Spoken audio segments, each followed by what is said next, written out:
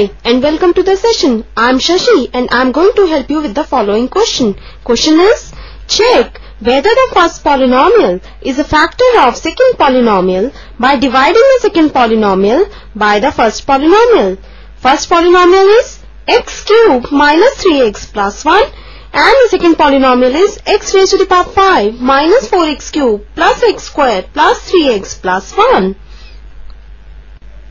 First of all, we should know that the first polynomial is a factor of second polynomial if on dividing the second polynomial by the first polynomial, the remainder is 0. This is the key idea to solve this question.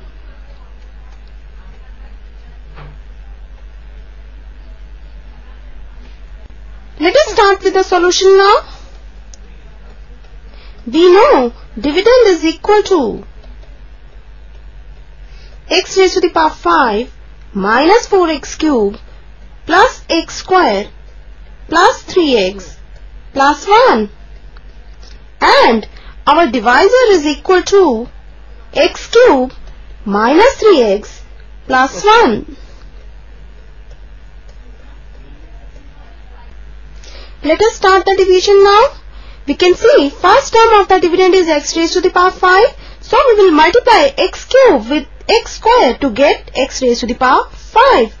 Now multiplying x square with the divisor, we get x raised to the power 5 minus 3x cube plus x square. Now subtracting the like terms and rewriting the rest of the terms of the dividend, we get minus x cube plus 3x plus 1. Now our first term is minus x cube, so we will multiply the divisor with minus 1 to get the desired term.